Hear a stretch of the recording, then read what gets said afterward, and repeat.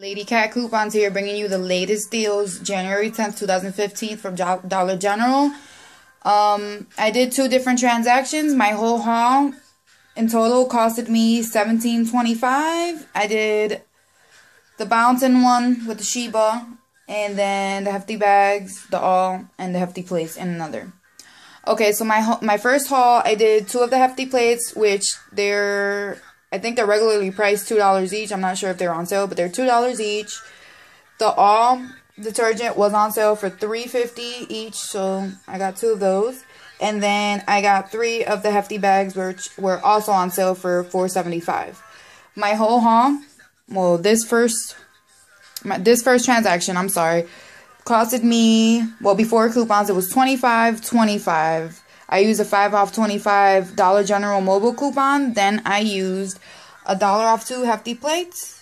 I used 1 2 off 2 all detergent coupon. And then I used 3 of the $1 off 1 hefty trash bags. After coupons, I paid $14.25. Not the best, but then again, I didn't have the bounce, so I did what I could with what I had. And I was running low on trash bags, so it was still a good deal for me.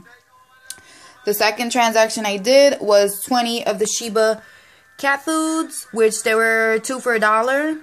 And then 9 of the bounce dryer sheets, which they were $2 each. So before coupons, my total was $28. Then I used a 5 off 25 Dollar General mobile coupon. Then I used buy 10 get 10 Sheba coupon. And then I used 3 of the 5 off 3 bounce Downy whatever coupon, which expires tomorrow. I think that's why it was cleared out in my first store, but I still got some.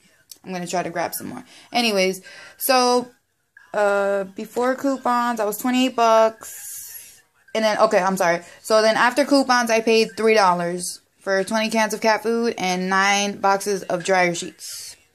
That was a better deal. I wish I would have found more bounce, but I think this is pretty good for $17.25.